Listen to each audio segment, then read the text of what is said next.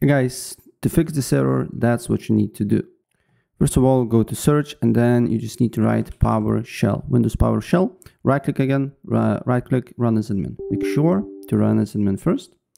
Then what you need to do here, you need to put few commands. I will leave all the commands in the video description below so you can easily copy and paste it. So the first command is this, to uninstall gaming services. Like this, because I accidentally pressed the letter F.